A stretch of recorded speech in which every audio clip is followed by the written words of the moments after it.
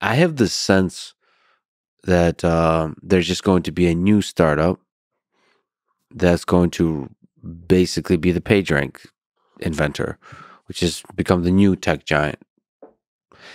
I don't know. I would love to hear your kind of opinion if Google, Meta, and Microsoft are, as gigantic companies, able to pivot so hard to create new products. Like some of it is just even hiring people or having a corporate structure that allows for the crazy young kids to come in and just create something totally new.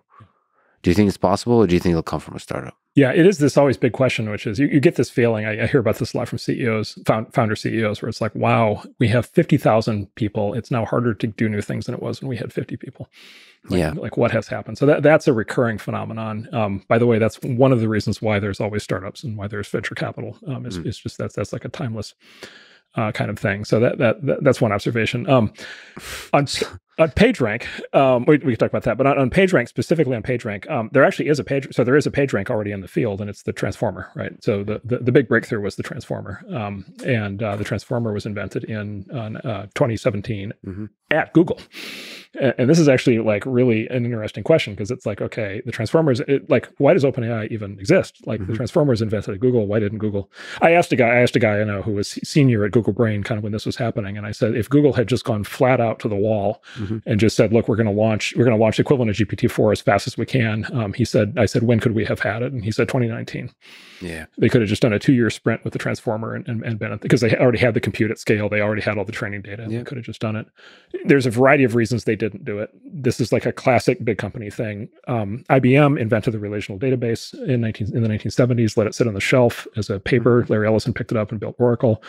Xerox PARC invented the interactive computer. They let it sit on the shelf. Steve Jobs came and turned it into the Macintosh, right? And so there is this pattern. Now, having said that, sitting here today, like Google's in the game, right? So Google, maybe they let like a 4-year gap go there that they maybe shouldn't have, but like they're in the game, and so now they've got, now they're committed.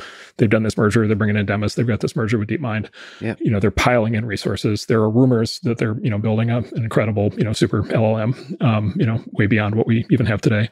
And they've got unlimited resources and a huge they've been challenged. Right? Their honor. Yeah, I had a chance to hang out with Sundar Pichai a couple of days ago, and we took this walk, and there's this giant new building where there's going to be a lot of AI work being done, and it's kind of this ominous feeling of like the fight is on. Yeah. Like there's this beautiful Silicon Valley nature, like birds are chirping, and this giant building, and it's like the beast has been awakened. Yeah. And then like all the big companies are waking up to this. They have the compute, but also the little guys have it feels like they have all the tools to create the killer product. That and then there's also tools to scale. If you have a good idea, if you have the PageRank idea. So there's several things that is PageRank. There's PageRank, the algorithm, and the idea, and there's like the implementation of it. And I feel like killer product is not just the idea, like the transformer, it's the implementation. Something really compelling about it. Like you just can't look away. Something like the algorithm behind TikTok versus TikTok itself, like the actual experience of TikTok that you can't look away. It feels like somebody's going to come up with that. And it could be Google, but it feels like it's just easier and faster to do for a startup. Yeah, so the startup, the huge advantage that startups have is there's no sacred cows, there's no historical legacy to protect, there's no need to reconcile your new plan with the existing strategy, there's no communication overhead, there's no, big companies are big companies. They've got pre-meetings, planning for the meeting, then they have the post-meeting, the recap, then they have the presentation of the board, then they have the next rounds of meetings. Yeah, and that's the elapsed time when the startup launches its product, right? So there's a timeless right. Yeah. So there's a timeless thing there now. Yeah. What the startups don't have is everything else, right? So startups, they don't have a brand, they don't have customer relationships, they've got no distribution, they've got no scale. I mean, sitting here today, they can't even get GPUs, right? Like there's like a GPU shortage. Startups are literally stalled out right now because they can't get chips, which is like super weird. Yeah, they got the cloud.